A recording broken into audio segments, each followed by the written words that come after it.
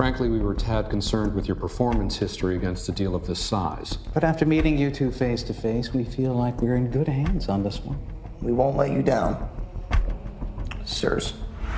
Not to mention your bid was far too attractive for us to pass up. What did you mean by that exactly? He means you boys lowballed the entire industry. By how much? You guys came in $53 million lower than the nearest competition. Oh, okay.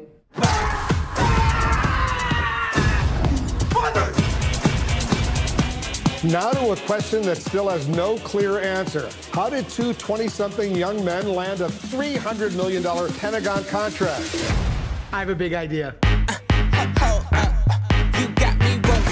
They call guys like us war dogs, bottom feeders who make money off of war without ever stepping foot on the battlefield. Show you about my culture. It was meant to be derogatory, but we kind of liked it. We don't play fair. Sorry. Excuse me. Kind of an emergency. Sorry. Don't worry, I have to go first. I'm American.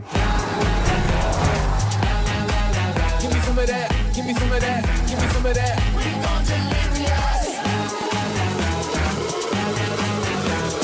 Come and take a ride. You seriously want to drive to Baghdad? David, we're gun runners. Let's go run some guns. Give me some of that. Give me some of that. Give me some of that. Give me some of that. Give me some of that. Give me some of that. Give me some of that. Give me some of that. Give me some of that. You're getting closer. Come on, man, go! You drove these through the Triangle of Death.